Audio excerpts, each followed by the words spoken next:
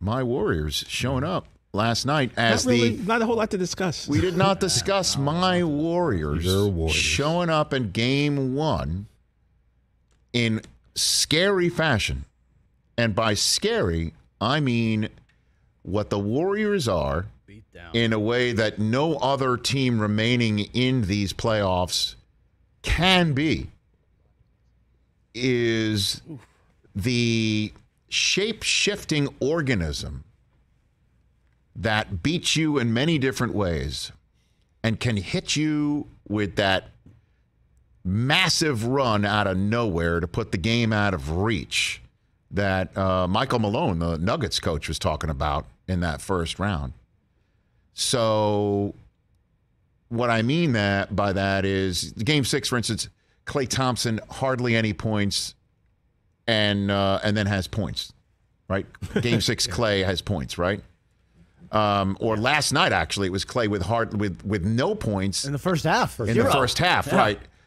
So Game 6, Klay showed up and then had no points in the first half last night.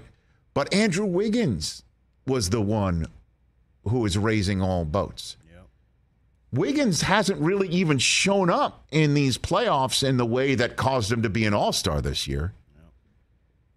So Klay's down, Wiggins up. Curry went down, Poole up until Curry comes back. They're just, it's what do you need? Yeah. And somehow, some way they got past Memphis. It's helped that Ja wasn't there. But without their coach and without those long guys defending everywhere, it seemed to be much more of an open game for them last night. Honestly, they can hit you with a run unlike the Mavs, unlike the Heat, and unlike the Celtics. They've got a deeper championship tested roster than anybody else. Now, Jimmy Butler and Tatum obviously can come hit you, but who's 2, 3, and 4 options for those guys if you need be?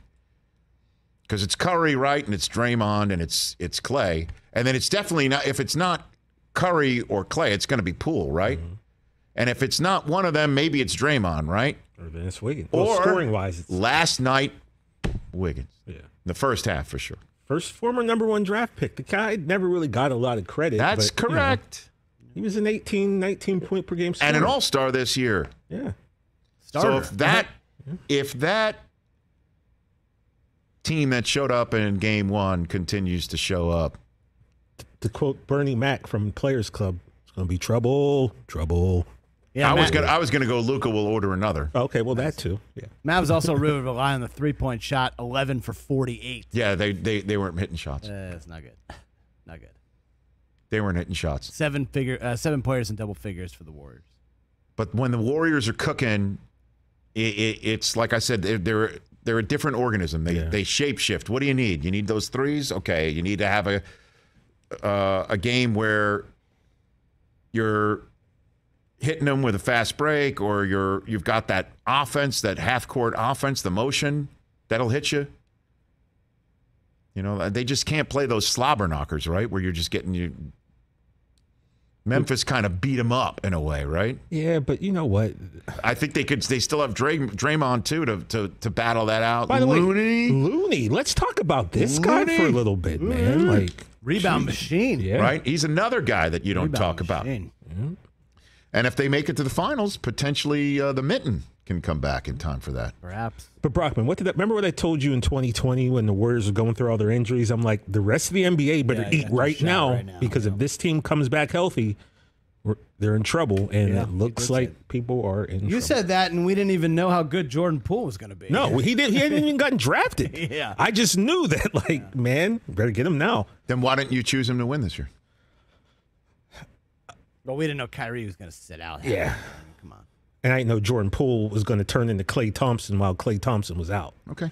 Yeah. Well, somebody has vision around here at least. If I had a flamethrower, Rich Eisen. Hey! Hey, you watched all the way to the end. Thanks for that. Watch more right here.